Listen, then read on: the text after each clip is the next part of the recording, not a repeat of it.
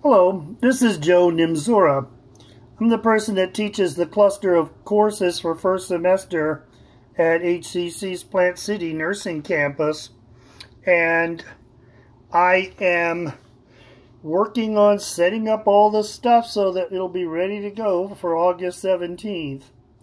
One of the activities, I've already released the courses so that people can browse around them and kind of get familiar with the lay of the land. But if you just look at them and you are just aimlessly scrolling through them, it wouldn't be unusual at all if panic ensued. That's not the goal, of course. What we want to do is we want to be able to achieve our objectives, which are a lot.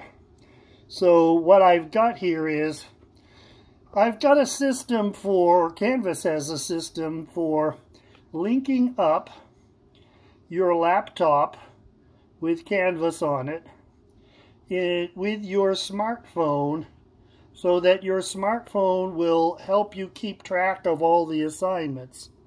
If I just go to the dashboard of the course and then I look at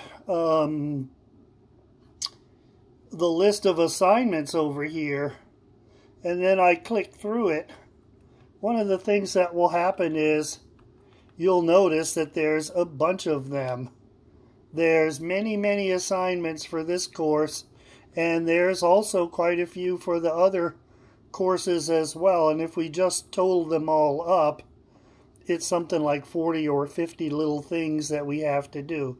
Now, we do have 15 weeks to accomplish all this stuff, but if you're completely new to Canvas, you're probably wondering how the heck you can keep track of it all, because there's an awful lot of things here. And one of the things that we do is we even use what we call the micro assignments to make sure that you're prepared for each class. And with the micro assignments, those are worth 1/10 of a point each. So if we look at just one course and we scroll through the whole thing, it's a lot of work. And just if it hasn't occurred to you, you have to keep track of it all. Isn't that amazing? But Canvas actually has some really great features that I appreciate, and which you will learn to appreciate as well. And I'm going to talk about them right now.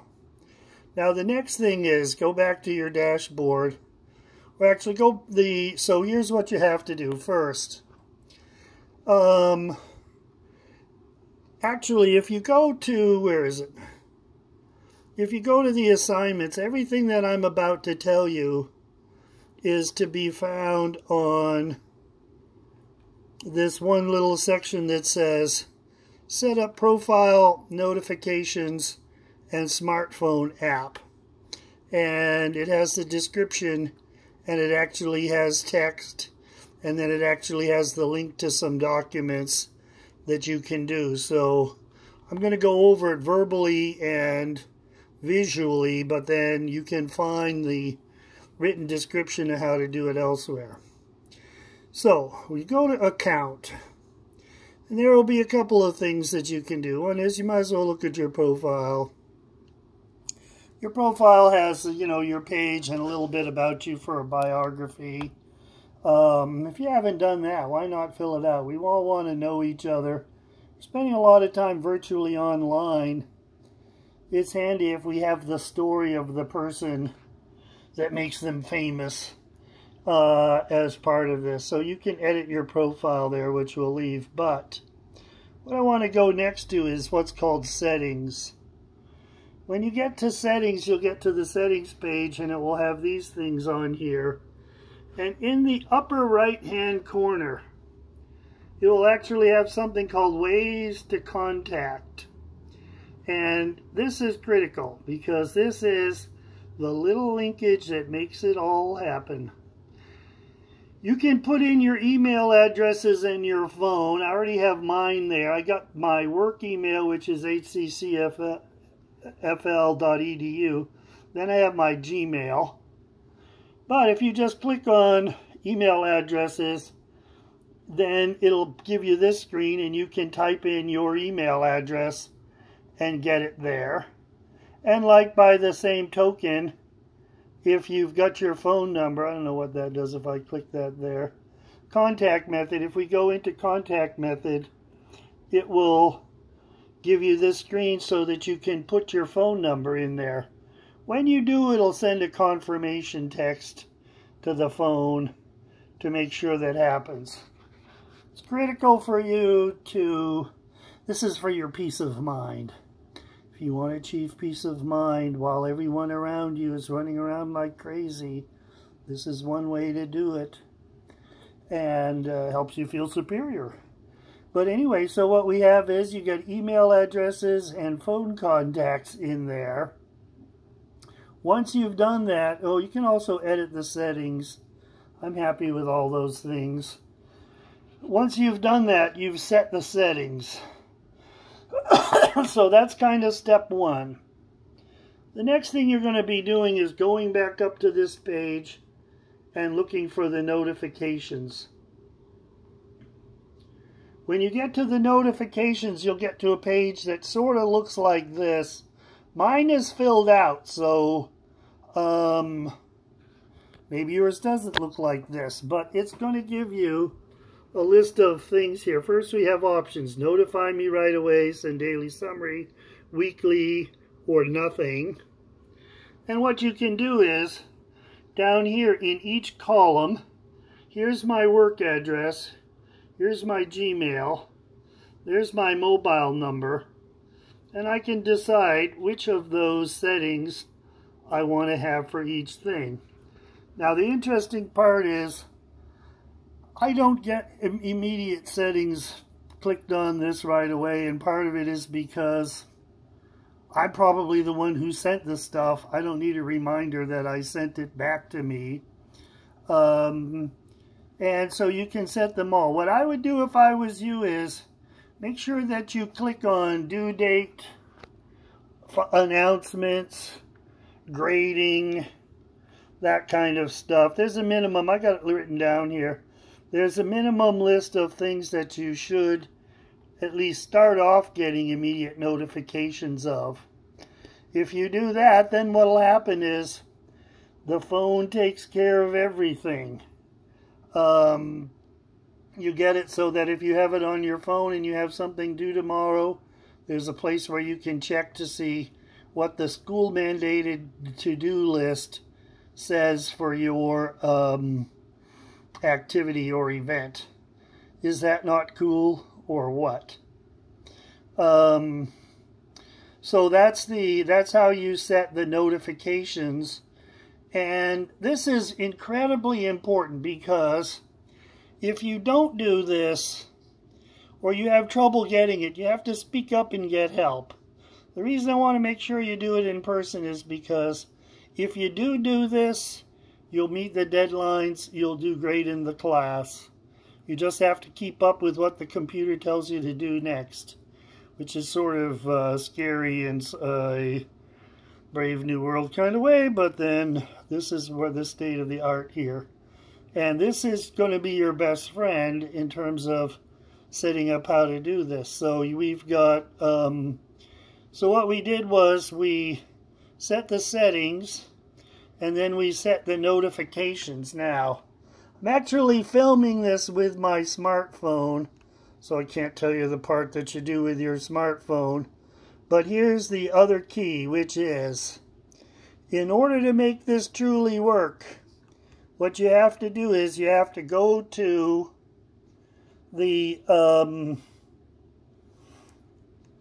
smartphone, and here's a description of it, which is, where are we at? Step 1, Canvas profile notifications. Yes. What we have to do is we have to add the Canvas smartphone app. So in order to do that, what we're going to be doing is, and I've got the document there, it's going to come up on Word. In order to do that, what you've got to do is you go to the App Store for your phone. There's an iPhone version and there's an Android version. The iPhone version has more bells and whistles, but they're both really good in getting the basic stuff done. So what we do is you go to the App Store, look for Canvas Student. It's a free one. Download it. And when you do, it'll prompt you to ask for the name of your school. You type in your phone number, and it will send you a confirmation code, and you enter the code, and there you are. So that's the simple version of what you need to do. You're going to go to the laptop first, change the settings, change the notifications, and then link it to the smartphone app. And if you can do that, then you're going to find that you're in charge and in control of all the gazillion assignments that comprise the nursing curriculum now. One of the things that will happen is this will show up on your phone in addition to this. If you've used Canvas before, you've probably seen this. When you do all these other steps, what's going to happen is the to-do list will show up not just on your laptop, but on the phone. On the dashboard page, in the upper right-hand corner, it says what's coming up and what recent feedback there is. And I happen to be recording this in mid-July, so we don't have any assignments because school doesn't start for another 3 weeks. But as school gets closer week by week, this will populate tasks from the computer for you to do, and you can click on them at this location. It'll go you to the place where the directions for it are located, and it'll help you figure out what to do. Then you can actually view your grade, which we'll talk about later when we're in person. So basically this is pretty slick. Now what's happening is I'm putting this up now on July 21st. If you're an early adopter and you can get it, please do it.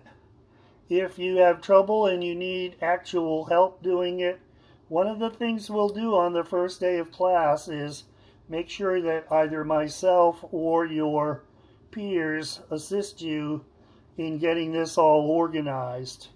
Want to make sure you bring your computer and your phone so that we can do this.